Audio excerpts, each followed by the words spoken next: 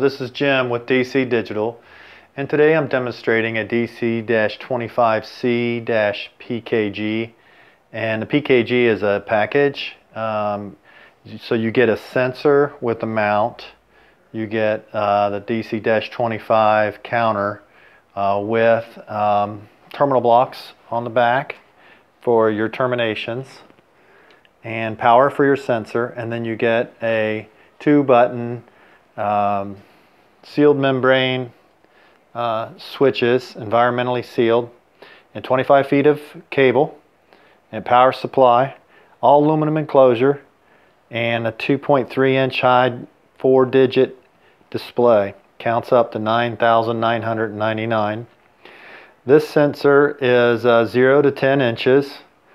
We do have another sensor package that is 0 to 10 feet, and both are fully adjustable. Just use a small flat-headed screwdriver, and the mount can be bent for either straight mount or a 90 degrees, so you would bend it up.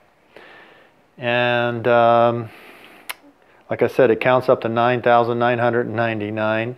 So just to demonstrate the count, and then it's powered also by the counter, and to access, there's 1, 2, 3 accesses for half-inch conduit, and there's 7/8 inch knockouts. So there's one on each side and one on the back. So there's one on each side and in the back.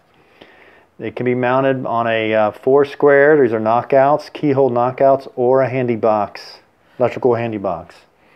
This is a weather-resistant enclosure, painted powder-coated black, with a cable gland, stainless steel front, marked this is 0 reset, and then we can decrement also, or 0 reset. We also include a cable restraint, so when you go to put your switches in, and your wiring in for your switches, you just use your cable restraint. Everything is modular. So you just unplug here, and then you can mount your back plate to your electrical handy box or whatever you're going to mount it to. It does need 120 volts AC, and it is a wall adapter, so it converts it to 12 volts DC. 6-foot cord on the power supply. There's 3 connections on your terminal block.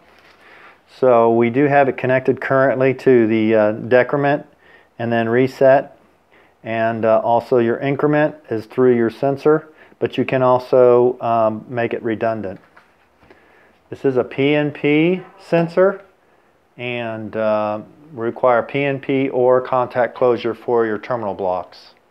So again, this is a DC-25C-PKG with the short range sensor.